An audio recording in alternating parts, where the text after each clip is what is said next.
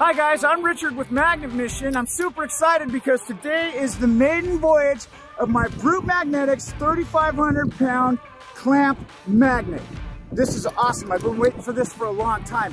Why I'm so excited? Well, it's one solid magnet inside of this clamp, which as you can see has no welds on it to break. That's one big solid piece of metal. The thing about clamp magnet is super powerful, much like the 360s. Different from a single-sided or double-sided magnet, which is a thinner magnetic wafer on a single-sided. You got one down here and it's mounted to a non-magnetic base. And with a double-sided, you have the same thing, one on each side with a non-magnetic base in the middle. Great magnets, they have their purpose, but then when you step it up to 360s and clamp magnets, this is exactly what you want to go for. So I'm so excited.